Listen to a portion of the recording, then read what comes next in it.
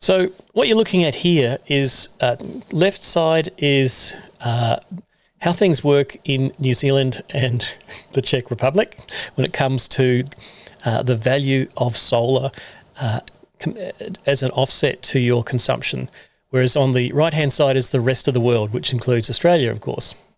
Now, you might think, let me kind of run through a little bit. I've given two scenarios for New Zealand, and both of these are three-phase installations. So it's a three-phase installation, but one of them has a three-phase inverter. You'll notice that the power on the inverter, it's a 5 kilowatt at that moment, 5 kilowatts of generation is being spread evenly across all three phases. And that's what three-phase inverters do. It's called balanced.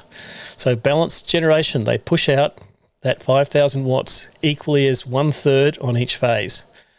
But the load power in the home is not necessarily balanced. You might have very little on phase A and B, but there's a big air conditioner on phase C, and it's drawing quite a bit of power. So the red arrows down mean consumption, or can also mean, in the case of price, that you're paying for something. So you might notice over here I've got a dollar sign, and it's showing that you actually end up with a bill because that's a red arrow down, meaning not good.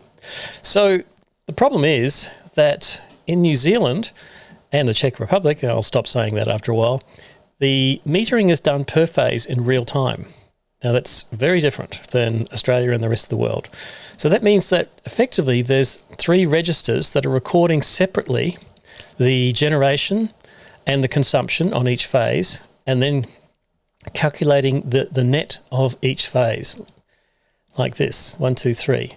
And then those are all added together and you're given a bill. Now, this significantly disadvantages a three-phase inverter on unbalanced loads.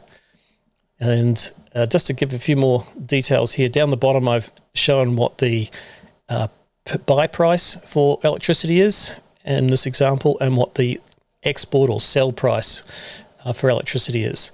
Now, the higher that export price is, or the closer it is to your buy price, the less difference this problem is, or the less this problem is. But when there is a significant difference between your imported energy and your exported energy, then in New Zealand, the three-phase balanced inverter is not necessarily giving you a great outcome. And I've put in here what I call the benefit. The benefit is to include the avoided consumption on, in this case, on phase C, we're consuming 4,000 watts, but the meter is only recording a net of 2,333 watts because the inverter is exporting 167 to offset it. So there's a benefit there of self-consumption.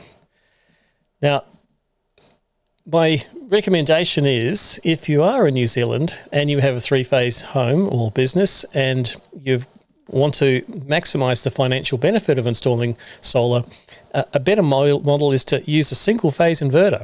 Yep, in this case it's the same capacity, it's a 5 kilowatt single-phase inverter, but just put it on the most heavily loaded phase. Therefore, it'll give the most displacement and therefore the most benefit. So in this case, the benefit goes up. So we're getting a much healthier benefit because we're offsetting consumption on that phase, on C phase.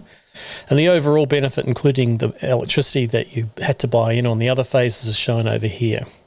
So you can see the difference. Three-phase inverter with three-phase loads, the benefit's only like 26 cents because we're exporting 5 kilowatts. But when we put it all onto the heavily loaded phase, the benefit increases. Now, if you're not in New Zealand or a place that has this weird metering arrangement, I call it the rest of the world, it's super simple.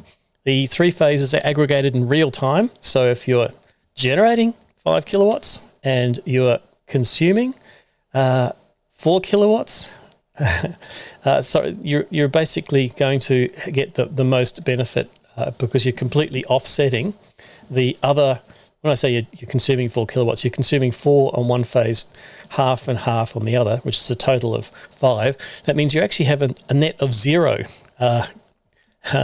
purchased electricity and avoided, and that's what the benefit represents, you've avoided buying 5 kilowatts. So I've tried to put the benefit, which won't show up on any of your bill data, but it just illustrates why it's a much better way of doing it. So I've asked a few people about why New Zealand has this weird metering, and really I think it's a legacy from before there was renewables on the node end of a generating network, and no one ever really thought about, when the metering regulations were established, that this would be a problem in the future. I believe that the fix isn't simple. It's not something that the retailers can do. It actually is a government regulation. So there's another one for Simeon Brown to fix. Simeon Brown's the Energy Minister in New Zealand, and apparently he's going to fix New Zealand standards being out of date, and let's add this to his chore, is fix the New Zealand metering bizarre arrangement.